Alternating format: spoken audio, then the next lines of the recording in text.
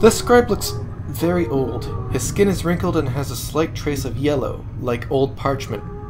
Charcoal grey eyes lie within an angular face, and a large white beard flows down the front of his robes like a waterfall. His breathing is ragged and irregular, but even his occasional coughing does not slow the scratching of his quill pen. Let's introduce ourselves. Greetings. The scribe stops, scratching in the book before him, then looks up. His eyes are like two nails driven into his skull. So, he stones, tired, as if he has repeated the same thing many times before. You have awoken from your sleep and returned to your dream. He continues more respectfully. Well met again, Restless One. Restless One, do you know me? Know you? There's a trace of bitterness in the scribe's voice as he speaks. I have never known you, Restless One, no more than you have known yourself. You're silent for a moment.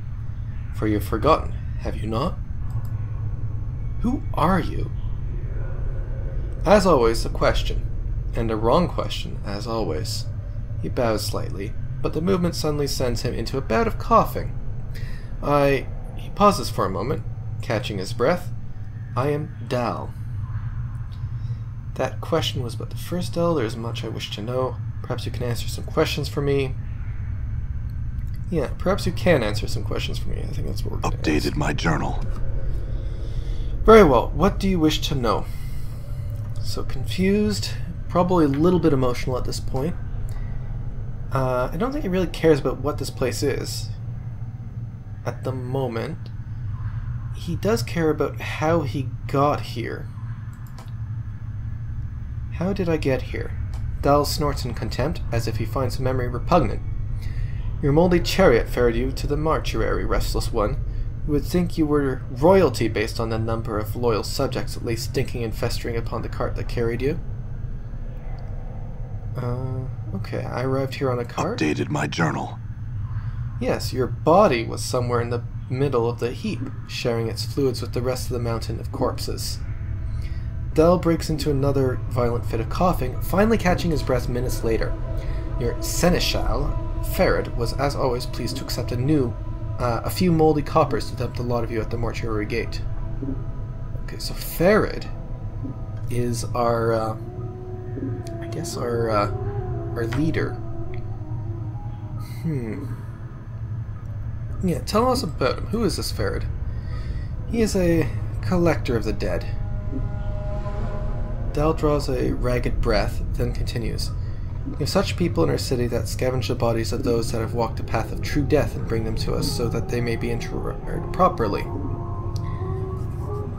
It doesn't sound like you like Farad much. There are some I respect, Restless One. Dhall takes a ragged breath and steadies himself.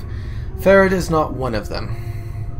He wears his ill repute like a badge of honor and takes liberties with the possessions of the dead.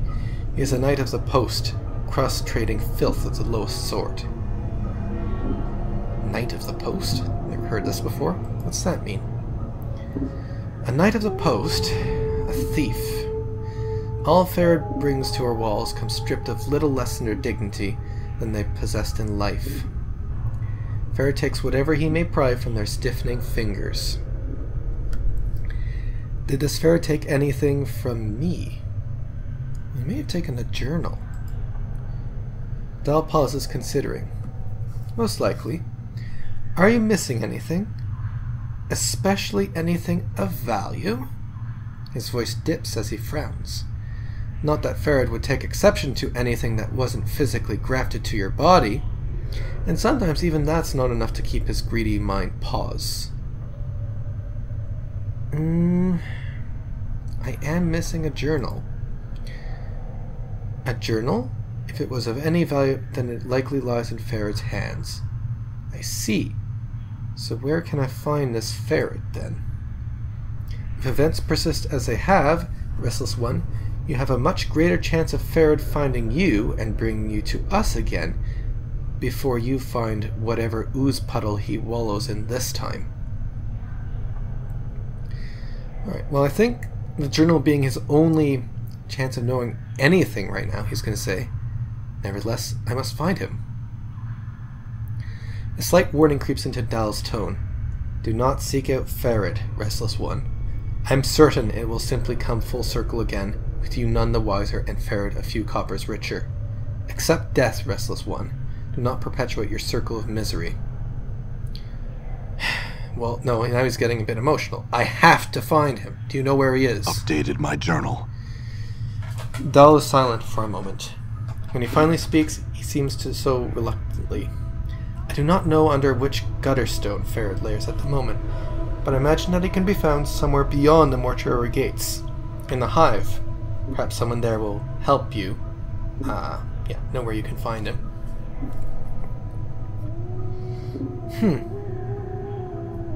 So we could ask about the mortuary, but, yeah. Can you tell me a bit more about the mortuary? Information might be helpful. This is where the dead of Sigil are brought to be interred or cremated. Interred or cremated. It is our responsibility as dustmen to care for the dead, those who have left this shadow of life and walked the path to true death. Dhall's voice drops in concern. Your wounds must have exacted a heavy toll if you do not recognize this place. It is almost your home. Home? Okay. What is true death? What do you mean by that? True death is non-existence. A state devoid of reason, of sensation, of passion. Dhall coughs and gives a ragged breath. A state of purity. Sounds like oblivion. Why would anyone want that? It is worse than remaining in the shadow of what life once was. Oh, is it worse than remaining in the shadow of life once was? I think not. Alright, so what's the shadow of life then? Yes, a shadow. You see, Restless One, this life, it is not real. Your life, my life, they are shadows, flickering of what life once was. This life is where we end up after we die. And here we remain trapped, caged, until we can achieve the true death. Okay, what makes you think this life isn't real? So I think we're getting a little bit panicked at this point. What makes you think this life is real? Look inside yourself. Do you not feel something lacking? Dhall shakes his head. This is purgatory. There is only sorrow here, misery, torment. These are not the elements that make up life. They are part of the cage that traps us in this shadow. So, yeah, what's this option? I think your fatalism has gotten the better of you. Those elements are part of life, but not the whole of it. Cage us. How? Enough of your philosophy. What does all this talk have to do with me waking up here? Yeah. Normally he might be interested in saying something a bit more philosophical like this first option, but I think he's going to say, enough of your philosophy. What does this have to do with me? Dhall shakes his head. Passions carry weight. They anchor many to this shadow of life. As long as one clings to emotion, they will be continually reborn into this life, forever suffering, never knowing the purity of true death. I see. How does one escape the cycle of rebirth to achieve this, true death? We're not really interested in this. I think we're a bit more selfish at the moment and we want to keep going, so... Instead, what we're going to say is, tell me more about the mortuary. No, we already asked that. Sigil's the world we're in. It's our fair city. Oh, it's the city. Okay. Tell me about... No. Wounds? Yeah. Yes, the wounds that decorate your body. They look as if they would have sent a lesser man along the path of the true death. Yet it seems as though many of them have healed already. Dhall coughs violently for a moment, then steadies himself. But theirs are only the surface wounds. That's ominous. Alright, I had some other questions. Oh no, there's an option there. Alright, no wait, let's go back. Something about the mortuary. Wounds. Only surface wounds? What do you mean? My journal. I speak of the wounds of the mind. You have forgotten much, have you not? Mayhap your true wounds run much deeper than the scars that decorate your surface. Dhall coughs again, but that is something that only you would know for certain. Except we don't. I see I had some other questions. Do you know who I am? I think we've already went through that. But let's try it again. Updated my journal. I know scant little of you, Restless One. I know little more of those that have journeyed with you, and who now lie in our keeping. Dhall sighs. I ask that you no longer ask others to join with you, Restless One. Where you walk, so walks misery. Let your burden be your own. There are others who have journeyed with me, and they are here? Updated my journal. Do you not know the woman's corpse interred in the memorial hall below? I thought that she had traveled with you in the past. Dhall looks like he is about to start coughing again, then catches his breath. Am I mistaken? Where is her body? The Northwest Memorial Hall on the floor below us. Check the biers there. Her name... Biers? I'm not sure that word. There, her name should be on one of the memorial plaques. Mayhap that will revive your memory. I'm not just going to say that, because he knows we don't remember anything. We've already said that. You said there were others. Who else is there? Mayhap I will go find her. I'll go to the memorial hall below and see if I can find her body.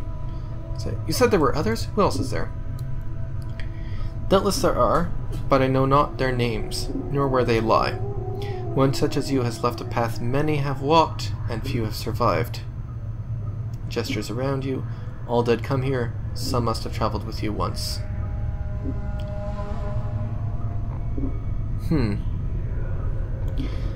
I will look for them then. Maybe they can spark my memory. Farewell.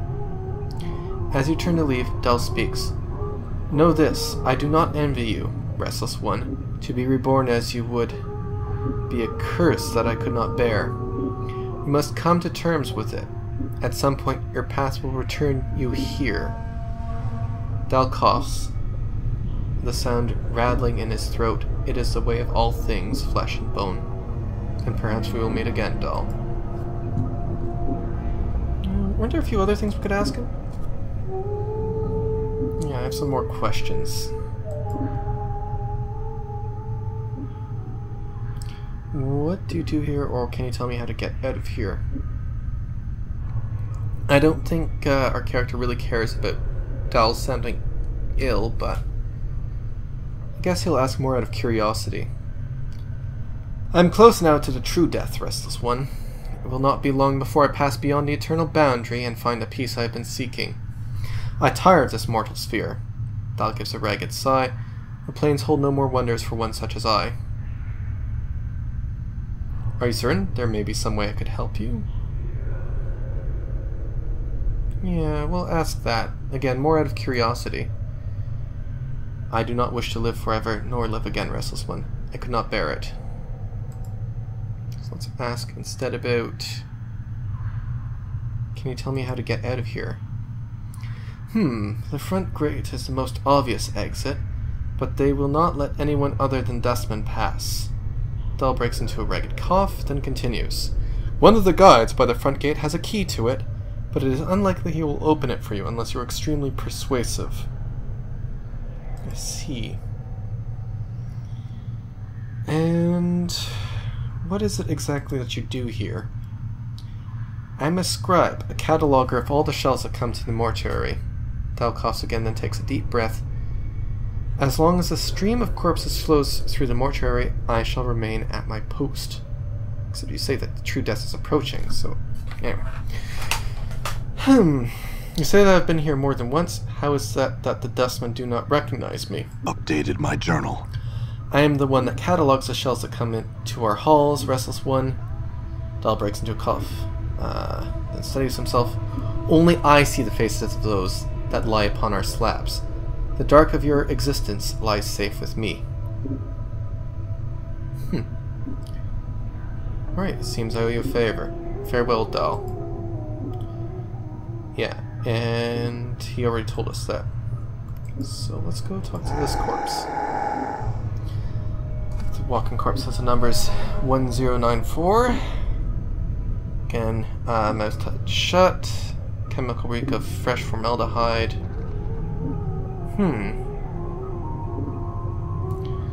Clear this was once a handsome young man. We'll leave it in peace. Done. The corpse has been completely wrapped in bandages I'm like gone. me. Looks like we can see out into a balcony here. All right. I'm gone. I'm gone. I wonder if there's a way I can make him quiet. Anyway. Options to look into for later. All right. So there's a shelf here with a logbook. Take a look at that.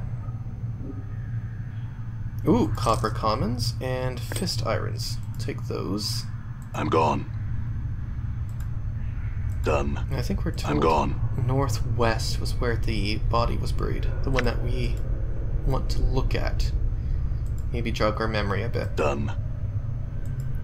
So north and west. So it's kind of in that I'm area, gone. but we need to find I'm gone. stairs down. Done. Down. Yeah, not done. Down. All right. I'm gone. Can I actually mute him? Whoop. Journal screen. Yeah. Of one of the women who journeyed with me is interred in the memorial hall on the first floor of the mortuary. So do we have options? Can rest. Options. Yeah, I don't think I really want to do anything with that yet. Keyboard mappings. This might be helpful. Actions. Mage spells. Priest spells. Alright. So it doesn't look as though there's a way to move with the keyboard, but that's fine. One is attack though, so that might be kind of important. Other than that, 3 is guard. It's guard attack, cast a spell. Yeah. Gameplay option. This controls the delay before 2 tulips would disappear. Alright, let's keep the delay small for now. Difficulty can stay where it is. I guess gore is on. Is there always... Always run, yeah. So we can move faster. If we hold which key? Running? Shift, maybe? I'm not sure. But I think I will turn on running for now. Just to speed things along a bit. All right. That's better. I'm gone. Okay.